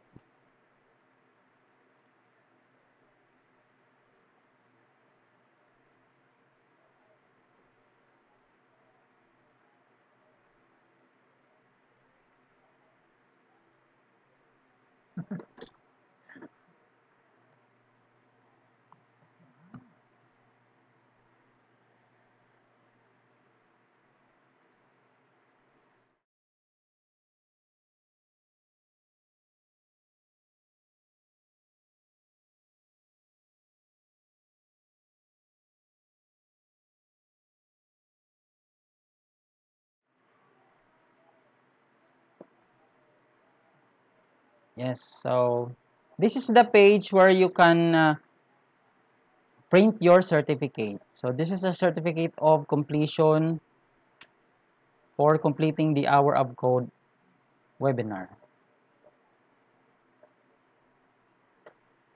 So I think I read someone's chat a while ago that his certificate has no name. Baka hindi lang po ninyo nalagyan ng pangalan. So please take note po. Put your name. Personalize your certificate. So you need to write your complete name in this area. So for example, I'm going to write my name.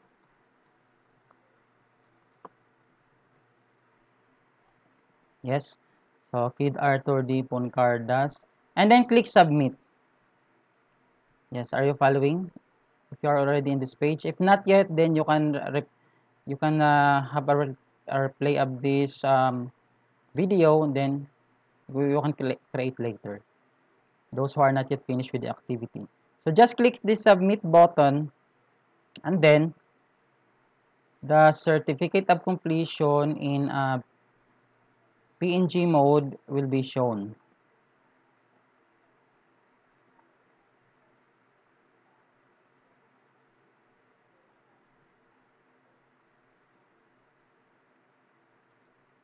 Okay, let's try to click it and enlarge.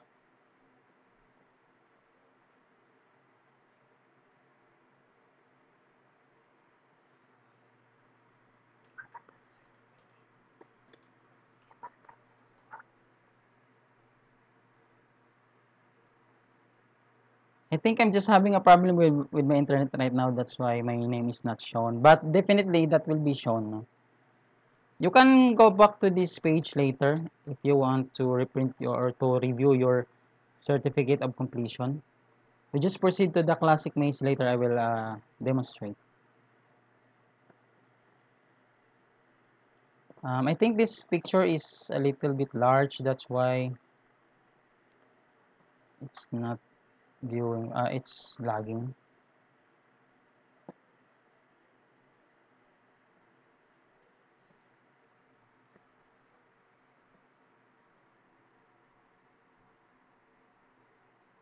Ferdinand Payawal. Sir, pwede po ba makita yung 1720 na lito kasi?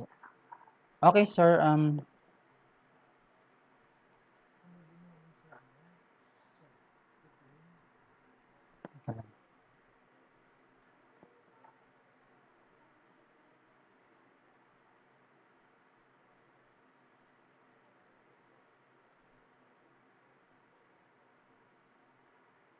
Tingnan po natin, sir, no? Ferdinand Payawal. Si medyo naglalag na po yung internet.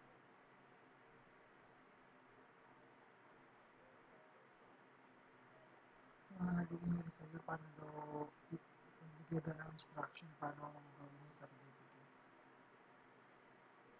Ito na.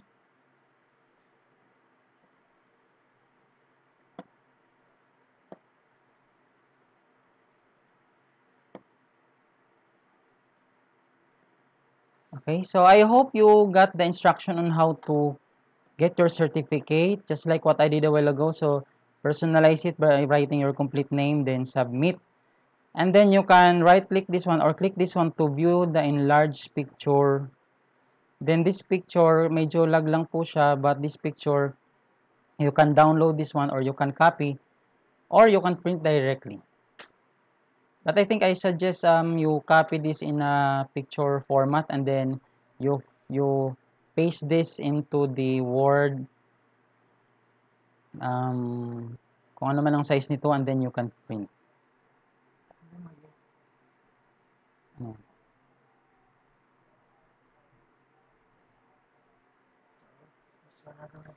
Okay, so para kay Sir Payawal po, since Sir Ferdinand Payawal, I'm sorry po sir since naglalag na po yung internet. And then patapos na rin naman po yung webinar. Pwede niyo pong i-replay na lang itong video na to. So I will send you the link for this video for you to replay. And then, yun, makikita niyo po yung solutions for number 17 to 20. So now at this point, we're about to end our webinar. But for the information of everyone, okay, so basta pag may question pa po kayo, pwede nyo po akong email doon sa email ad po na nagsisend sa inyo sa kirousvlogs@gmail.com. And then,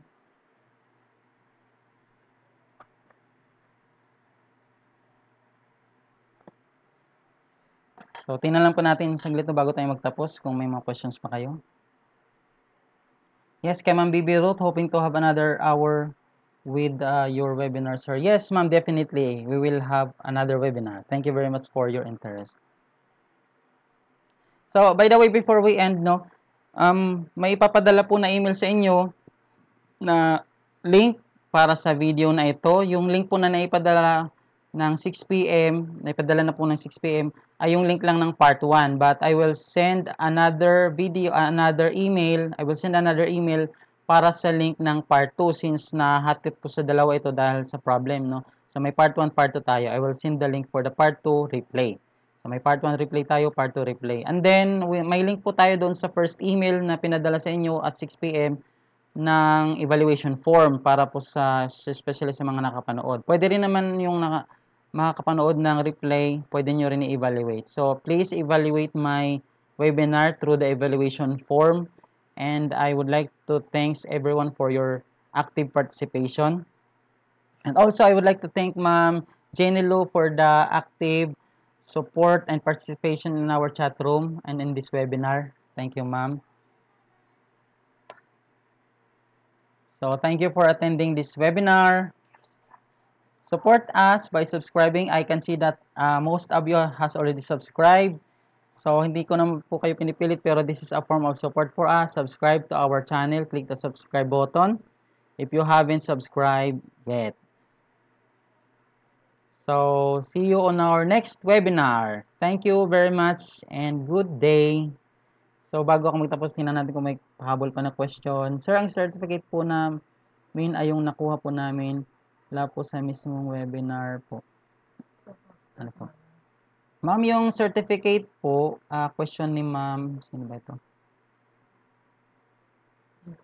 Sir pala. Jeffrey Isla. Sir Jeffrey Isla, sir.